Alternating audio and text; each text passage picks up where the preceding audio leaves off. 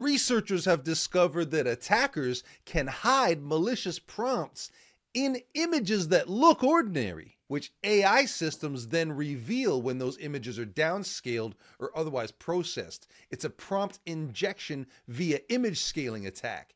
Now, as AI tools accept more image inputs, this kind of exploit becomes a real risk. Now, if you're building or using multimodal systems, that's images and text, you need to audit how images are processed, limit resolution scaling or downscaling, validate image sources, and be cautious about user-generated images. Well, be aware that prompt injection attacks are not slowing down, and they're increasingly going to target your connected services like Google Drive, Calendar, or email. So when you have the option, consider whether you want to connect those services to AI.